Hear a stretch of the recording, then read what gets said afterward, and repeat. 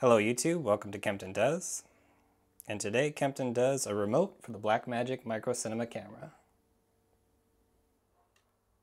Okay, just wanted to show you the features of the remote. We have, of course, focus being the most important to me. Iris, which is available on the front of the camera but is not always easy to get to. ISO, and also white balance. Now these do click through sequentially, and if you miss the point you're looking for, you're going to have to work all the way back. But it's still a lot easier than going through the menu. The camera, of course, uses a 15-pin DB15 connector, as shown here. I decided not to use the back of the connector, but to add some weatherproofing tape instead.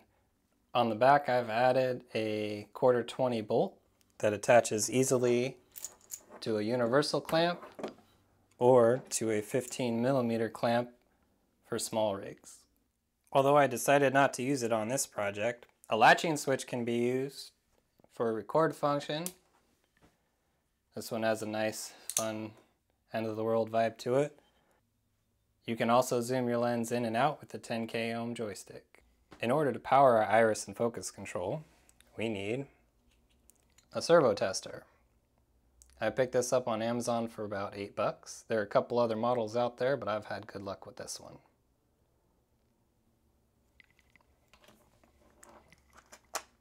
Inside you will see two of the servo testers, one for the focus and one for the iris, like I mentioned before.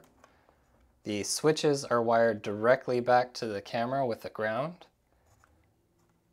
The servo testers have 3 wires leading to my custom potentiometers. I've pulled off the original, and I've also wired a jumper where the former potentiometer was mounted to the board. First time I tried this, I had a little trouble grounding the servo testers. I gave them each their own ground, and I found that the switches didn't work when I did that.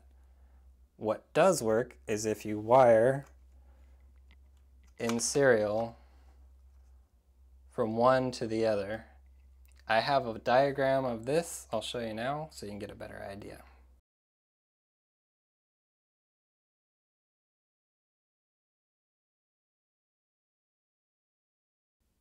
This is what the servo tester looks like out of the box.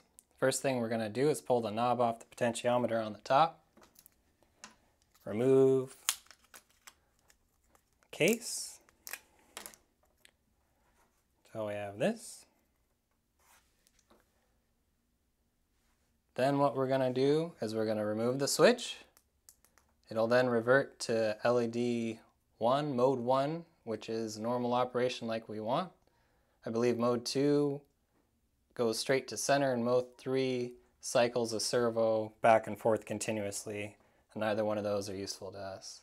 Next we're going to remove the pins on this side and the pins on this side and the potentiometer. This pin of the potentiometer and this pin of the potentiometer need to be shorted together in order for the system to work after we've removed it. This group of 9 pins are actually only 3 functions in a row. Signal in, 5 volts in, and a ground. This is a list of all the functions that can be remotely controlled. The channels I selected are shown on the right, but I wanted to go through the list and explain why I chose the functions I did. First, we have the record function. I never had any trouble using the record button on the camera. Didn't want to waste one of the 4 available channels on something that worked well as it was. Second is the zoom function. The zoom lens I have does not back focus, and the zoom is not smooth enough to be useful in a shot anyway. If I need to zoom in and out for framing a shot, I will simply use the control on the lens. Next, we have the shutter angle. I set the shutter angle ahead of time and have yet to need to switch it on the fly. Finally, we have the audio levels. The audio level remote function only controls the built-in microphone on the camera. It does not adjust either of the external source levels, which makes it useless to me.